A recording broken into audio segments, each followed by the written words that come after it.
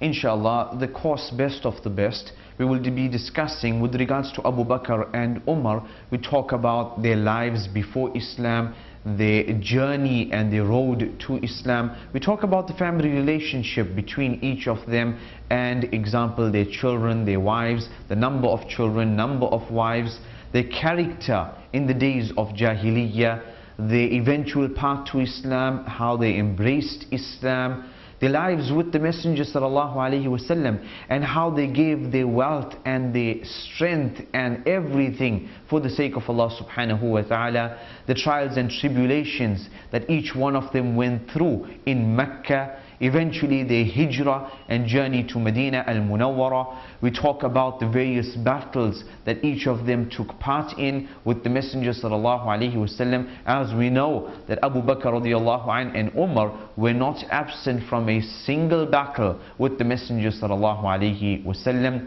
We talk about the Messenger sallallahu alaihi wasallam's final illness, how Abu Bakr radiallahu anh and Umar radiallahu anh held together the yoke of Islam. We talk about the caliphate of Abu Bakr radiallahu anh and the new rules that he might have instituted, the dispatch of the army of Usama. We talk about the apostate wars, the conquest of the Muslims into Persian and Roman territories, the battle of Yarmouk, the battle of Yamama before that against the apostate, the one who claimed prophethood, Musaylima al-Kadhab. We also talk about, inshallah, the final illness of Abu Bakr radiallahu anh, his passing away, and his appointment of Umar radiallahu anh to the new caliphate.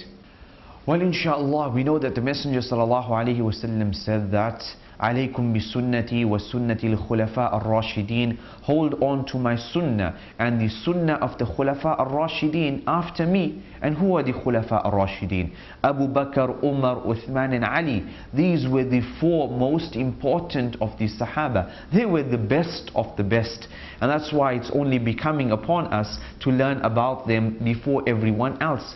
We know that when a female had come to the Messenger sallallahu alaihi wasallam and she said that, what happens when you pass away, Ya Rasulullah? Who should I come to and give my sadaqah, my zakat to? The Messenger sallallahu alaihi wasallam said, go to these two, meaning Abu Bakr and Umar radiallahu anh. He sallallahu alaihi wasallam said, iqtadu billadhaini min ba'di, follow the two after me, meaning who? Meaning Abu Bakr radiallahu anh and Umar radiallahu anh.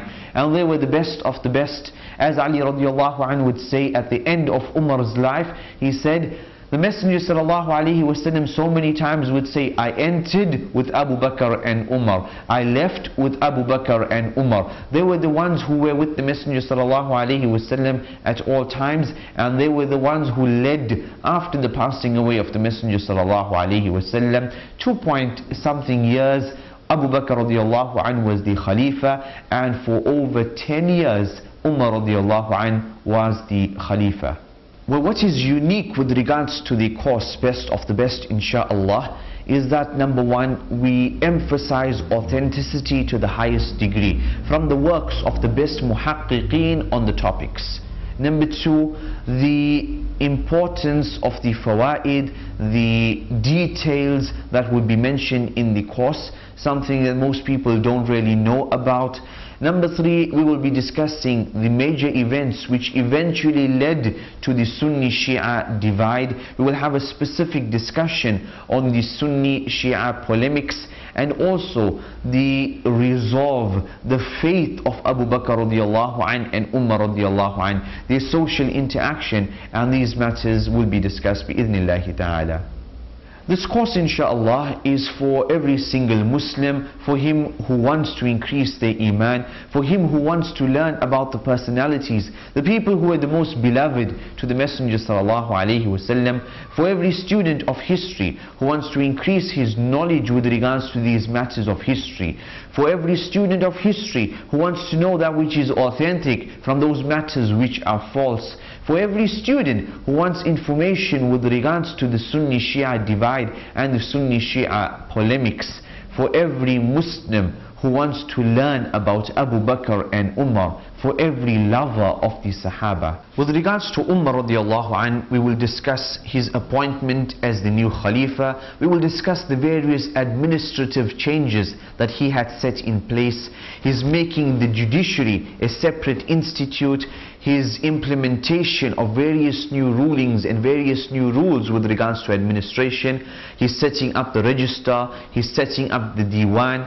We'll also talk about his continuation of the jihad into Persian and Roman territories. We'll talk about the battle of Qadisiyah, subhanallah, that major battle. We'll discuss the assassination of Umar radiallahu anh by Abu Lu'lu'a, the Majusi, and we will talk about the shura which was set up by Umar radiallahu anh for the choosing of the next Khalifa. And we will talk about the appointment of Uthman radiallahu anh through this shura bi'idhnillahi ta'ala.